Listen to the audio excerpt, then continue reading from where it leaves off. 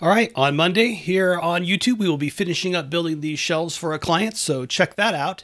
But today I wanted to share with you my latest SketchUp course I created over at the Wood Whisperer Guild. Here is a little promo video for you.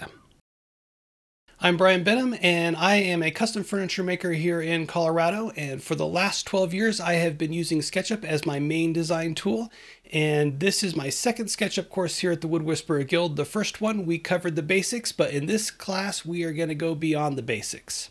So we are going to ease into the course and talk about textures and getting your wood grain going in the right direction on the boards of your models, and then we are going to get into modeling more complex shapes. Now I realize that there are extensions out there that will create a lot of these shapes for you, but we are going to use the native tools in the web-based app to do all these shapes.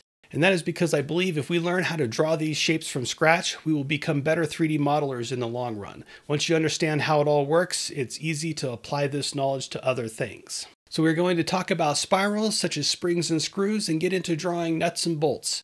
And if you are so inclined, you'll be able to 3D print these as functioning pieces. Then once we get the basics of spirals down, we'll get into modeling even more complicated shapes and model a flame finial similar to what you see in period furniture such as a Queen Anne highboy.